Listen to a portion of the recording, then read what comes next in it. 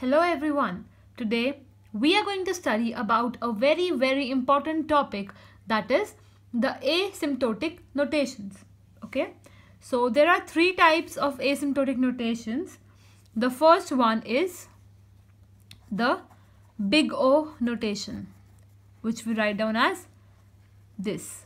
The second one is the omega notation, which is written as this, and the third one is the theta notation, which is written as this. Okay, now what actually these are, we'll study them one by one, and they are used to find the complexity of the various algorithms that we use to solve various problems.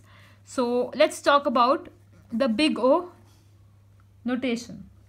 Okay, suppose we have two functions, one is f of n and the other function is g of n. We say that f of n is the big O of g of n. We say that f of n is the big O of g of n if and only if what condition is being satisfied, that f of n is less than equal to some constant c into g of n. Okay, so if this condition is fulfilling, we can say that a function f of n is the big O of function g of n. Okay, and this n, the values that will give us input to the functions, will be greater than or equal to a particular n naught.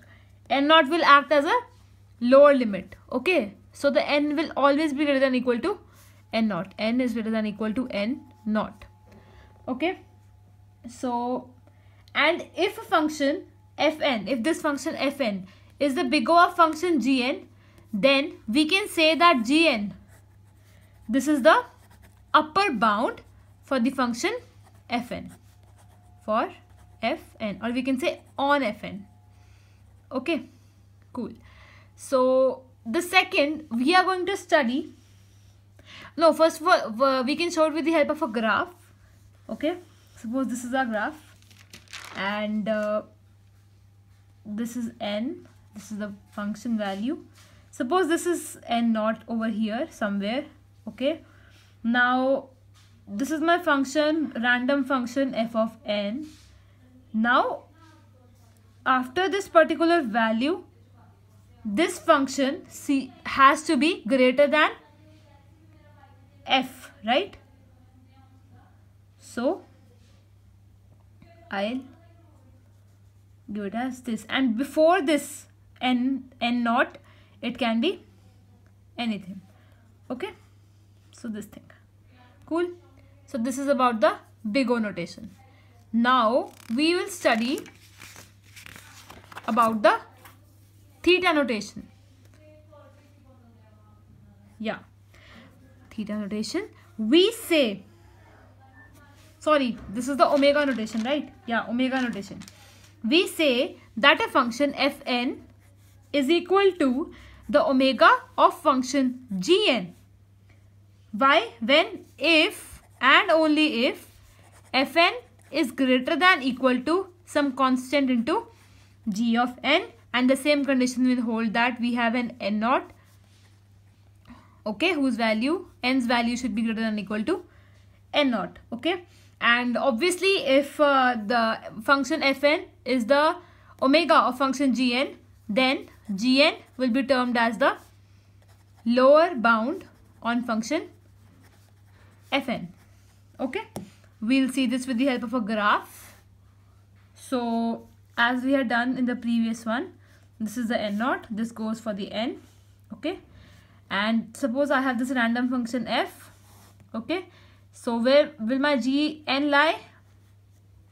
After this n naught, the gn has to be smaller than fn. Okay, and before that obviously it can have any value.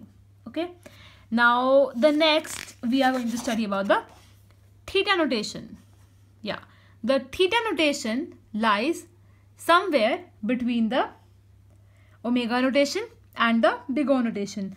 That is, we say a function fn is equal to the theta of function gn if and only if Fn lies between some constant into G1 and some other constant into C2 of Gn. And obviously here I can write down C1 and C2 are some constants, okay, and for all n greater than n0, which will act as the lower limit. Okay, so if function Fn is equal to theta of function Gn, then Gn is known as the tight bound on function Fn. If you see this with the help of a graph, I hope you can make the graph yourself now. So having a value n0, n, okay, this is a random function Fn.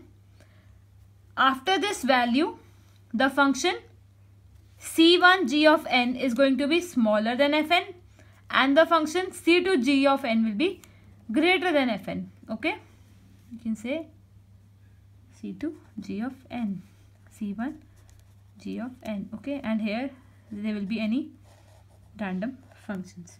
Okay, so we always find out the complexities in the theta notation. Why? Because we can always convert a function of a given omega notation or a big O notation to the given theta notation or to the theta notation. So we always find the complexities in the form of theta. In the next presentation, we are going to solve a question where we find the function Gn from a given function Fn. Okay, so see you in the next video. Thank you for watching.